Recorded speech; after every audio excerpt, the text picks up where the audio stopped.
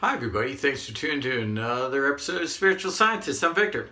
Hey, thanks for checking me out. So this one's pretty wild. I'm going to talk about another Mandela effect today. And I see all of them. I'm pretty sure I do.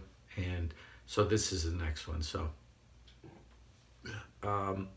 So Lady Gaga sang in front of everybody, the whole world, on the during the Biden's inauguration, and I said something. I didn't say anything, but I just looked at the pictures, and then somebody said, looks like the Hunger Games, like she's wearing the Mockingjay on her shirt. So I thought it was funny, and I shared it to my Instagram. The picture, she was wearing white with a black bottom dress. She was wearing white kind of blouse with a black, it was the dove. It's a dove with the olive branch in its mouth. And I was like, okay. So that was a picture of it, and I shared it. And I said, boy, that's funny. It looks like the Hunger Games, and she's wearing a Mockingjay, So anyway, and the whole world saw it. So a couple days later, like today, it's only been a couple days, I just looked, and everybody was saying, oh, it looks like the Hunger Games. Oh, it looks like the Hunger Games. I went, and there's a picture of the Hunger Games that looks very similar. And they put it side by side of Lady Gaga. The only thing is, now Lady Gaga's wearing black. So her blouse went from white to black. It's a gold dove with the olive branch in gold kind of rising out, and she's wearing a red bottom. And in the Hunger Games, there's black and red dress that look very similar with that whole thing, with the Mockingjay. So I said, wow, that changed in front of everybody, and no one sees it but me. Because I didn't hear anything about anybody saying it, but I know it was white blouse, black skirt, and the black dove. It's just like So about this time, I would think, if I was you and I watched this video, I'd say, this guy's crazy. Where's his, evidence to back it up? Now, with the Mandela effect, if reality changes, you don't get a chance to have, quote unquote, usually evidence unless there's something like a residual, something that, happened. And, I don't have residual. But what I do have is I know I'm right. So I'm going to give you this as a residual instead. And I shared this once before, but I deleted it. But it was called, and a lot of things have been changing, obviously, the Einstein-Rosenberg Bridge. It wasn't Einstein-Rosen Bridge, it was Einstein-Rosenberg Bridge. Now, Einstein-Rosenberg Bridge is when you have two, maybe seen in some science fiction movies, you have two parts or disparate parts, and one part is like, it's like space-time folds over, and so when it's folding over, I have a piece of paper. It's a low budget show, but I have something. So when you have something like, it folds over, and then when you would punch through from one space-time to another, you would get an Einstein-Rosenberg Bridge. It was Einstein-Rosen now, but it was Einstein-Rosenberg Bridge. So that's the difference between one place and another. They could cross instantaneously through something called like a wormhole. So it'd be an Einstein-Rosenberg Bridge. And why am I bringing that up? So if you Google Einstein, and I was listening to a lecture, and I mentioned this way a long time ago. I was listening to a lecture, and they said Einstein-Rosen Bridge. And I said, that's wrong. It's Einstein-Rosenberg Bridge. And I looked and everything was changed, you know. And I said, and everybody's telling me, you're wrong, you're wrong, you're wrong. The whole world is right except me, right? And that's what I would be thinking if I was watching this video. I'd think, this guy's crazy, and I'm not going to watch any more videos. He doesn't know what he's talking about. But what I would say to you is this. Go on Google, type in Einstein Rosen, R-O-S-E-N, Berg, B-R-G, space bridge. Just type it in. And then go to books.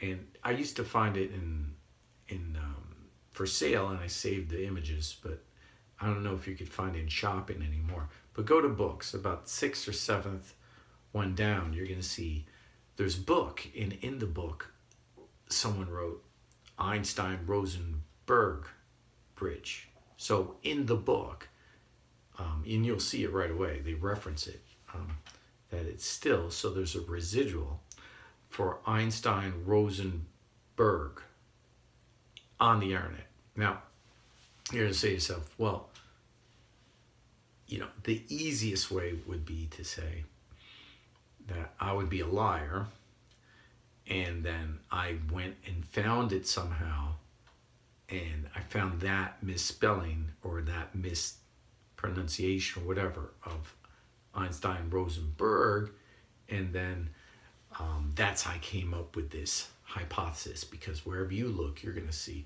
Einstein-Rosenbridge. But that's not how it happened. That's not it. I know it was Einstein-Rosenberg bridge, and his name, Rosenberg, is now Rosen in all of history. So it changed. So that's the Mandela effect. And that's my proof that it's out there, because it's still out there. And someone else, it wasn't like he remembered it like me. What I'm saying is everything changed, and that part, for some reason, didn't. You know, that's what I think. Now, what I'm saying is that the entire, if you trust me for that, which I have proof, and I think that's a stronger proof than people saying having more residual. You see, if they have more residual, they have tons of residual, tons of residual.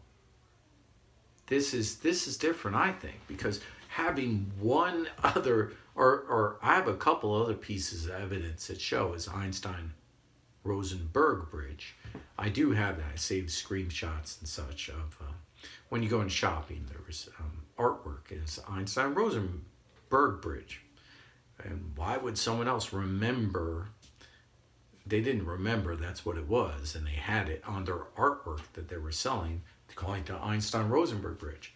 Now, why would I just make up that name and someone else randomly makes up the exact same name? To me, that would be impossible. But what I'm saying is, either you trust me that I'm right, or you don't believe anything I say, which is fine. And you have that right. You have the right to choose, you know, what you want to believe. But for me,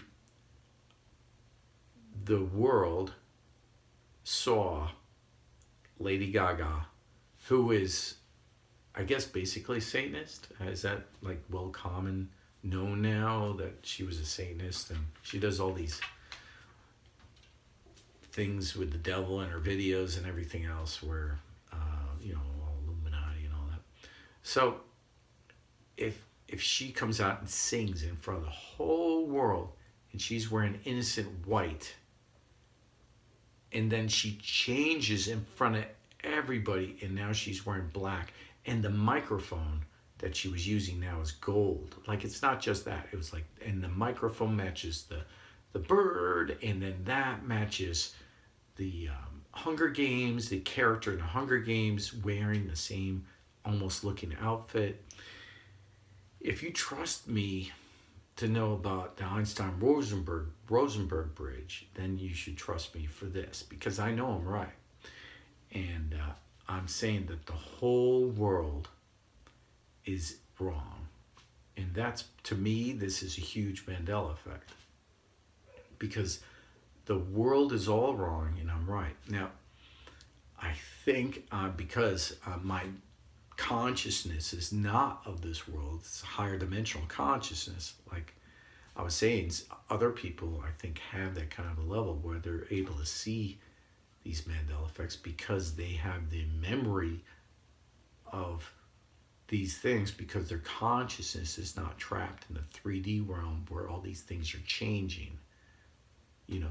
But other people have higher dimensional consciousness, and so you're connected higher up. And when you're connected higher up, when these things shift around and change, we could actually, you know, the people who are connected are actually seeing it. So I just thought I'd mention that. And this is, to me, this is pretty wild that Lady Gaga's blouse changed in front of the whole world. And as far as I know, I'm the only one that saw the difference. If you watch the inauguration, if you watched her wearing the white blouse in the black bottom part of the dress, black dress, and the black dove with the olive branch in its mouth that was black, if you remember that with a regular microphone, you know, you could comment. I doubt you'll remember. I doubt you'll have this memory. To me, it was very vivid. I saw it. And dare I say, I pretty much have a photographic memory for most things. I practice a lot with my memory. I remember up to 6 digits. When I see 6 digits, or I try to get phone numbers. I try to like memorize them pretty quickly. And then people ask me, oh, I have the memory. It's a very handy thing to be able to get somebody's phone number and memorize it when they tell you a phone number, and just like, you know, be able to remember all those things. I don't think a lot of people can do that. 6 digits usually is good, and I'll try to remember like 3 digits separately, you know, or I'll try to remember them in sections, you know, and so I played a lot with memory and able to expand my memory, which I think is very important. And I know a lot of people these days, they rely on their phone. They're always taking pictures, especially younger people. You're taking pictures of, you know, everything. Taking pictures of things. Oh, I can't remember. And then, you know, somebody holds up a business card. Oh, I got it. You know, and you don't need to remember when you're off, you know, using your phone as an augmented tool for your, you know, memory. Anyway, so I do have a very good memory. And I know that it was the way I'm saying it. Now, someone commented pretty recently to me. They said, I would comment on your videos, Victor, and I agree with you on a lot of things you say. I really enjoy your videos, but I'm, you know, I have a life and I have a job, and I don't want to get in trouble, and I don't want people to think I'm crazy. You know, so here I am showing my face and then being in this public forum and talking about it, and I'm sure 100%, and I'm trying to, you know, build up a business and things like that. I'm sure I would think 100% of everybody would think I'm crazy, you know, that I'm doing this video, which is fine, you know, but, you know, I put my neck out there, you know, in front of everybody to talk about this. So let me know what you think in the comments. Like, subscribe, share. All right, thank you. And to me, this is a huge Mandela effect. And maybe you didn't watch it. Maybe you're watching, maybe you missed that. Maybe you're going to watch it on a video later. I don't know if there's residual, and I'm not really interested in searching around for it. Don't really care that much. I know what I saw, and I remember things. So it was pretty crazy to me that that she was wearing this outfit that was not really like the Hunger Games. It was a little bit because there was a bird there, you know. And now it changed, and now she looks very similar to a lady in the Hunger Games, which to me is wild. Like, did she? You would have to think that really she came out on wearing that on purpose now to look like the Hunger Games. So I started thinking, is this because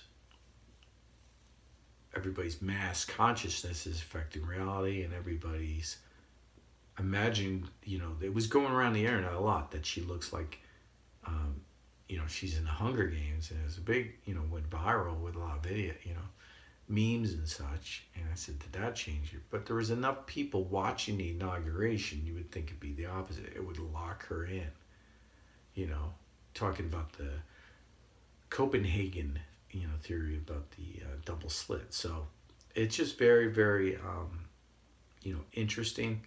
And I'm putting my neck out there in front of everybody saying, hey, look at me, I'm crazy, because Lady Gaga was at the inauguration wearing white and black, boom, regular microphone.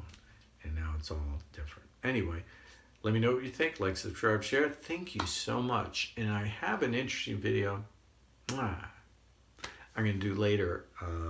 I think you'll like it. It's about the movie Forrest Gump. And I'm going to show you some cool patterns that I found in it. When I say patterns, I'm going to show you some pretty neat stuff. And I think it'll blow your mind. Thanks a lot. All right, check you later. Bye-bye.